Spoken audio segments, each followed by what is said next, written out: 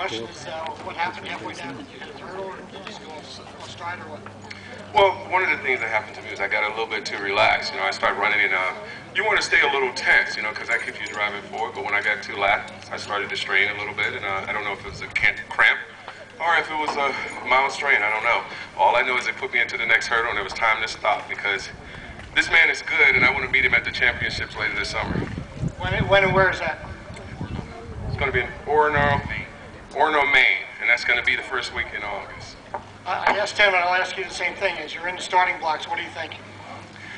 Well, first off, that was the first time in God knows how many years that I've been in that type of competition, and also to feel the little tension and the nerves getting in there. I ran against Dave many, many years ago, but this is the first time that we met in about, 15 to 18 years or so, something like that.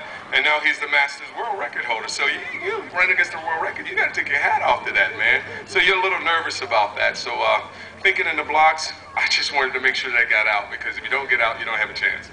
This is also, I know you ran a race earlier in the spring or during the indoor season just to get a little race action behind you, but this is like your first real competitive race in 3 years, is that correct?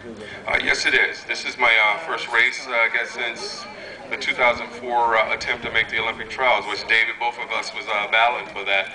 But just to actually get in there and get a feel of it, it was great. And one of the things that I want to make note is that we're going to do this again next year.